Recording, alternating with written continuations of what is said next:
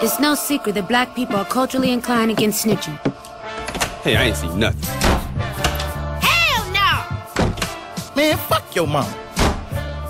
But recently, what was once an unwritten rule about snitching has become a full-blown stop snitching movement, complete with merchandising. Take the murder of 19-year-old Jermaine LoJack Walker, who was shot during a street basketball tournament in the middle of a summer afternoon in front of at least 300 eyewitnesses. Nobody even called the cops. They all just went home.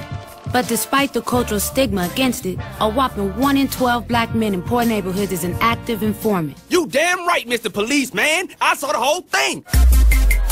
That means every party, every cookout, every wedding probably has someone secretly working as an informant.